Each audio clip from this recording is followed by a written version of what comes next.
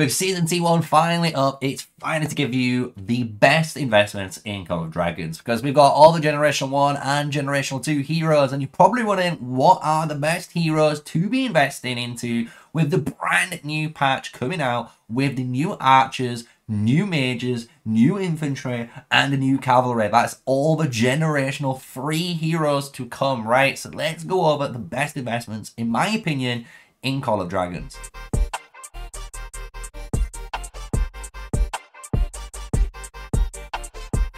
Hello, yes, smash a like, comment, and subscribe for more daily videos with me. And today we are going through the best of the best, I think, investments in Call of Dragons. And I'm not gonna lie, this is gonna be tailored to the best of the best. So if you are spending or not, I'm sorry, it's not gonna be tailored to the free-to-players, right? Because it is all about thinking about the maximum, right? I will do, if you want a comment, just put a comment below. If you want me to do a more free-to-play, low spender, what are the better ones to be going for and what are the minimals you need, I will make that video too. But for this one, it's specifically for the best must-haves, I think, in Call of Dragons, right? It's not going to be in any particular order, but I am going to get rid of a couple of these straight away, right? And ones that I'm going to put is going to be in the ignore category. So these are guys that I just ignore, and the reason why I'm saying just ignore these is because of the simple fact you're going to unlock them through gold keys, right? So this is going to be like your Bakshi's. We're even looking at your Nikos. We're even looking at, obviously, Groot, which is obviously set to here.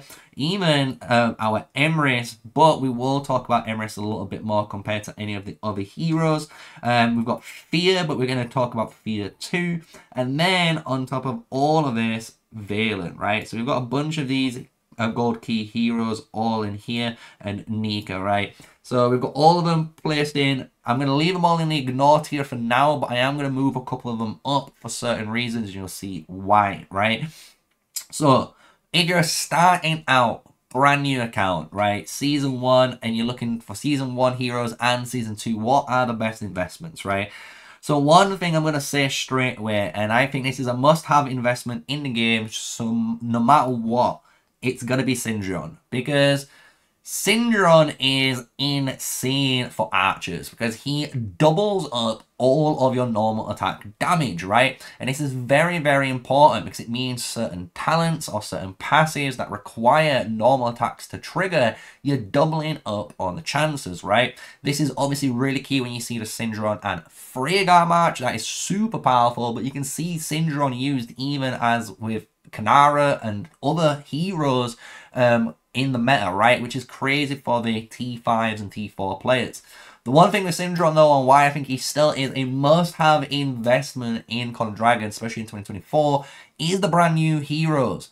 We've seen already one of the heroes has the precision tree with him. So there is some assumption, potentially, this new archer hero could follow suit to Toha, where his actual active ability isn't an active ability, but a fourth passive where you're hitting certain requirements and you need to hit normal attack for this to trigger. And if that is the case, Syndron is going to be a must pick with that hero. So definitely I think this is a future-proof hero. I definitely think he's one of the best heroes in the game so far, still to this day, and he pumps out tons of damage. So nice and simple, right? Syndron. Hero that we are going to put down more of a meh investment in this game, in my opinion, is going to be your Theodore. Because I'm not going to lie, people might like Theodore, but we are getting into the generational 3 heroes, and I do believe the generational 3 heroes are going to outperform this guy very quickly. And the fact is, if they're going to outperform him, you're not going to be happy if you've invested heads into Theo compared to anyone else, right? If you're a big spender and you might have done a strongest lord event and you've unlocked him, it's okay, right? You've got this hero, you're going to be able to use him. It's nothing too crazy, but I don't think you want to be wasting so much onto this hero, especially with the brand new cav changes. They are in the water and they are honestly needing some TLC because they're not in a good place, right? There, you can see all of the heroes down below. We've got quite a lot to go through. I'm only going to go through the legendary ones for today, but I hope you guys enjoyed today's video, right? One hero I am going to talk about, and it's not a hero that you need to spend any money on, and I actually am going to say to everyone you need to go for her, is Indis, and she is actually a good investment, and the only way you can get her, as you know, is through Dragon Trials, and the earlier on you can get this hero to 5115, or even better, a 5155 Indis, boys, you are cooking, man. She does so much tanking for your team. She also allows you to pump out so much extra damage, and especially as a T4 player as well, and even a T5 player, you can pair Indis up with some interesting combos like Lilia, or even like an Atheist, to generate a massive rage engine to just nuke your opponents with your other marchers, right? And I do believe in the future, when more and more heroes are coming out, you're gonna start seeing Indis played a lot more, because her Infirm, when she is awakened, is so strong, right? So do not sleep on this hero. She's a good hero. Definitely work on her, and she's free, right? So everyone's gonna be happy about that. But when we're talking about a great investment now, and this is going back to Cavalry, it is going to be Forendil. I think Forendil is a great investment, because I think out of all of the Cavalry heroes in the game, he is arguably the most safest and the most investable choice out of all of them, because he provides you that easy mechanic. As you guys know, the cowardice, it's so powerful, and then on top of this, he has the beautiful skill, right, where he can be a primary or a deputy, and you get benefits either or, right? So this is great for the future. You can use him potentially as the primary or the secondary, depending on what the new cavalry heroes are going to be. And on top of all that, to be fair, the guy's a flying cavalry hero. You're going to use him in Spring Wardens with that fear, and on top of all of that as well, he has his awakening skill, gives you defense penetration, right? So you just get 5 insane PvP skills, definitely worth investing into, and he's a great investment. So that's why I would put him more of a good investment if you're looking for a cavalry choice in Call of Dragons, right? So let's go into a bit more of where I know a lot more of, and this is infantry, right? And I've got some hot takes on infantry that a lot of people probably are gonna look at and probably raise eyebrows, right? But I'm gonna put Goresh as a must-have straight away, because Goresh is just absolute bonkers in this game. He just does an insane amount of damage. He actually does a greater deal of tanking, because he reduces the amount of damage taken by 50%, and on top of all of that, you know, he gives you that extra attack bonus, empowering your infantry to deal a bit extra damage, right?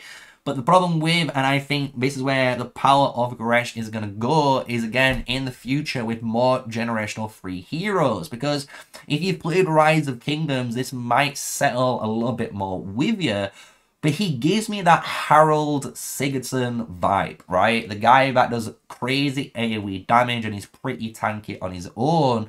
But to make him even powerful is when you do get that second infantry hero that isn't actually the one that came out with him, but comes down a couple of you know, generations later, and makes him super tanky, and makes him super tanky, where you just able to generate so much damage because of it, right? So I think he's a great hero. He's definitely for a spender, a must-have, because when you awaken this hero, you're going to be using him for passes, you're going to be using him for rallies, you're going to be using him in the open field, you're going to be even using him as a T5 behemoth infantry like leader, because that's how good he is. He's just that powerful in the game. So I definitely would say must-have is Goresh.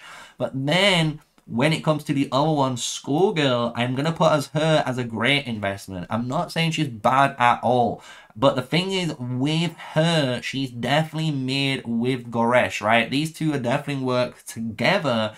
But I think Goresh always puts it out on top. And the reason why I always think he puts it out on top is just the fact that at 5551, you've got everything you need in this hero. And the thing is with, I do believe on your Skullgirl, if you have a 5551 Skullgirl, it's okay, it's a great investment. But when you awaken her, that's when she does go into a complete different level. That's when she does insane amounts of damage. But again, that's a lot of investment you need to do for a hero that might get outclassed in this new generational free heroes. That's why I'm putting it as a great investment. I'm not going to put it as the top tier, because I just think even as a 5-5-5-1, you know, Goresh, you're going to be better off compared to the Scourgle. And I've been doing way better trades with my Goresh over the Scourgle. So I've not looked back since. And that's my opinion. You might not agree with me. I understand a lot of people prefer Scourgle over Goresh, but I do think for future-proofing, you'll be surprised, right? So now, let's go into some other heroes that you guys will know of, right? And we're going to go to Bertrand. And I'm going to put Bertrand actually as just a good hero, because I do think he is a good hero. He's definitely better than Indis, obviously, and he's a great hero to invest into, especially for the lower spenders and free-to-players that are looking for a mage hero, because the beautiful thing about him, and a lot of people try to devalue him in a 1v1 test, is that skill 4, right? Not being targeted, you get a bunch of stats. And as you guys know, Atheist with your Bertrand, or even your Fear with your Bertrand with those Celestial units is absolute nasty. And when you've got like 20 to 30 Celestial units, you're not getting targeted, you're getting that uptime buff, and you're just dealing a ton of damage. So it's really, really good for that purpose alone, right? And then on top of it, if you are a spender and you awaken this hero, you're going to get access to one of the most destructive pairings in the game. And this is when you get Toha. And I do want to just go straight into Toha, because honestly, I do say Toha is going to be a must-have hero. It's crazy. I did not think he would be a must-have hero, but he definitely is. And I'm going to be testing him at 5-1-1-1 just to give him even more justification on how strong he is. But it's when you look at this just whole hero, he deals just an absurd amount of damage in Call of Dragons. He also gives you an absurd amount of stats. And that's what's even more important about this hero. He does great damage, but the amount of sheer stats you get is just scary. And you can imagine, even with a brand new generational free hero in the game that's coming that might have area of effect damage, if you pair that up with a Toha that's giving him 30% extra hero skill damage, and extra attack when he's channeling his ability, and extra defense, and extra counter-attack damage, plus whatever they've got, yeah, it's not even funny, boys. Pumba is arguably was the worst mage hero of design, right? Because they didn't listen correctly, and obviously they changed him. And as soon as they've changed him, he is top tier. He's definitely a must-have hero in this game, even at 5-1-1-1-1. And if you want to try and get a minimal investment, certain players have different opinions, but you can either get him 5-1-5-1 or 5-1-1-5. There's different reasonings for each one. Do you want extra hero skill damage to do more damage, or do you want to just be more tankier, right, and actually sustain in battle? Both of them are really good, I'm not going to lie to you. So choose at will. Must-have hero is Toha, right?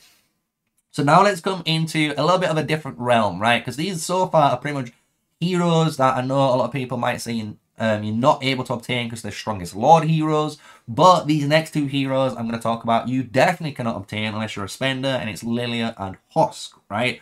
I'm not going to lie, Hosk in my eyes is a meh hero because of one reason. He is only used in one match. I'm sorry, if you're the guy who tries to justify spending 200 bucks on Hosk, fair enough, right? But the thing is, when you are buying Hosk, you're getting the treaties, you're getting some extra stuff, which is more beneficial. But if you are just investing into a hero, I just don't see it, man. I'd rather not spend nearly 200 plus bucks on Hosk just to run Kanara and Hosk, or Hosk Kanara, shall I say, in a archer combo. It is a merit printing machine, I must admit, but I don't think it's worth it. And I don't know, maybe I'm wrong, and I'm happy to be proved wrong when maybe these generational free heroes come out, and maybe one of them or another one, maybe two of them are really good with Hosk as well, and that might give him a little bit more viability.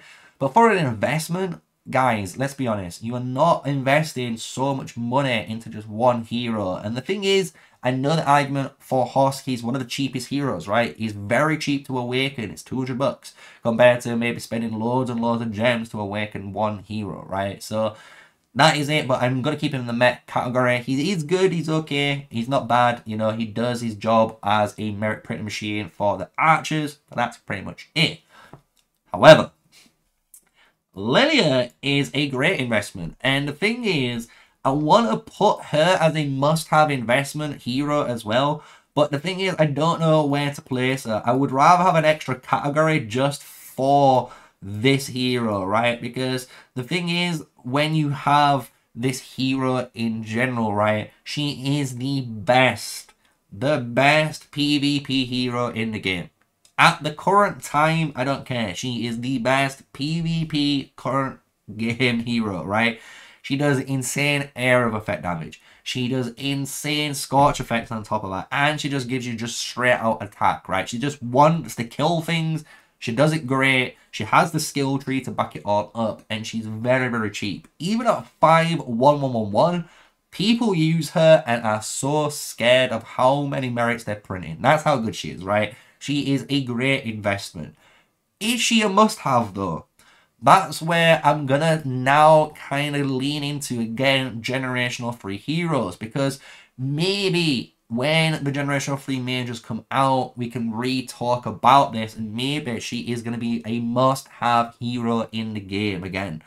But until then, I'm going to keep her as a great investment to be safe, because she is one of the best, if not the best, mage in the game for PvP, like I've said, and she does insane value for that. But she might get, unfortunately, outshunned, right, with the generational 3 heroes. But with her, and I can imagine with a generational 3 hero, you're going to be cooking too. So that's why I want to keep her in great. She's a great hero. She's not bad at all in this game, right? So now let's talk about the last 3 legendary heroes. And then I'm going to start shuffling these and then finish up this video and keep it nice and sweet so we don't go over the 20-minute or 30-minute mark. So we've got Freygar. And Freygar, again, I'm going to put as a great investment. She is a great investment in this game, right? Because the thing is with her, and if we just shuffle these a little bit about, because I think if we do it like this, it looks a little bit more in order. What I would say with Freygar is she's really powerful in Season 2, right? You need a Syndra on Freygar in Season 2 if you're a spender, because it just does the most amount of damage, and it's not even funny on how much damage this shit's out, right? But we're going into Generational 3, and who knows? There might be a Archer hero who is all about normal attack damage again, that does something different to Freygar and is just much better with Syndra. And that's why I'm a bit skeptical, because the thing is, she is a great hero, even at 555-1. She's so good for that value. Even at 5511, she's so good for that value, right? So if you're looking for just like a mid investment, she's definitely a great one for your archers. Because the thing is, what I'm still going to say to this day, and I don't care what anyone says, Kanara is a must-have, and because Kanara is a must-have, even if a Generational 3 hero is good and outbeats Freygar, and it goes Syndron with Zeta, right, the brand new archer, if that's the combo, maybe you're going to run the Kanara and Freygar combo from Lucky Wheel to Lucky Wheel, because a lot of players have been running this, and a lot of people get some really good results about it, because it is purely PvP focused. It reduces damage dealt, it reduces rage accumulation speed, it does a ton of damage as well, because the crit chance plus all of the attack steroids, and you do the physical defense break, right, when you awaken your Kanara. So she is going to be a must-have hero. I think out of all the archer heroes as well, she's basically the Saladin of the archers. She's going to be one of those heroes that you can awaken and confidently use throughout the next few seasons still, and the next few generation of heroes, because none of the heroes we've had so far does what she does. She does some really good tanking, she does some really good damage, and she has some really good trees to back it all up. So she is a perfect kit for any situation in the future. So she is definitely a must-have investment in my eyes. And then we've got, finally, the Madeline. And Madeline, I'm still going to put as a great investment. She's just poggers, dude. Like, people love Goresh Skogul, I know, but dude, if you still have that Awakened Madeline and you're running like an Awakened Madeline with a 5511 Skogul or a 5551 Goresh, you'd be surprised on how much damage that is pumping out and how much you tank on top of it, right? It's so surprising how much damage you're tanking because of the reduced damage taken when she's awakened. So she's definitely a great investment. From season 1, she's carried her own weight all the way through, right? So what I'm going to do now, just to finish up this video, before we hit over the 20-minute mark, is change a little bit of these ratings, right? Because you can see all of these are gold key heroes as well as these guys here. And what I'm going to basically say is, again, just to kind of finish up this video, if you're a specialist spender and you really want to run Kanara and Hosk, do it. That's for you, right? I'm not going to hate you for it. It's for you. But for most people, is it a great investment or a good investment? No, you can probably spend that money elsewhere in the game, right? But we do have a couple of heroes in the gold keys that if you're in season 1, or if you're a brand new hero, or maybe you've got all the heroes above sorted out and you're thinking of how can I just maximize, you know, any spending, right? And you're trying to figure out one. 2 heroes definitely that are good in this game. And the one thing I'm going to give everyone else, please don't invest in gold key heroes, because if you invest in gold key heroes, you're going to hate yourself when they're awakened and you keep getting those heads and you can't use them as of now, right? But 2 heroes that I really want to talk about is your mages, right? Your mages are really, really powerful, right?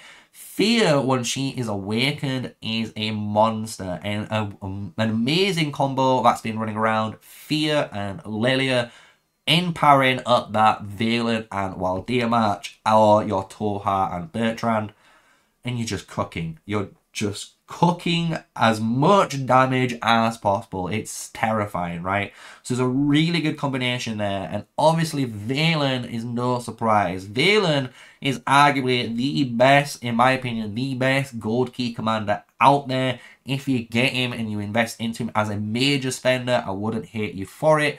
But most players, honestly, you're going to be happy when you get this hero. But apart from that, everything I think is pretty much set in stone, right? I'd ignore all of these heroes down here. Why? Because all of these heroes you're going to get through gold keys, right? You're going to get these in gold key chests. You're not going to be spending your hard-earned money or your legendary tokens or any of your generational tokens on these heroes. You're going to be using them on any of the heroes generally above, right? So that is the whole investment. I'm not going to go any crazier. I hope you guys have enjoyed it. Give your opinions down below. I am going to, if you want to make me, you know, a low spender, free to play one, I can do that. But in my eyes, this is the best investment right here in the game as of now, if you want to prepare for generational free heroes and the brand new season that's coming out. So with all of that, you know what to do. Smash like, comment, and subscribe. Until the next one, stay safe, stay sneaky, guys, and peace out.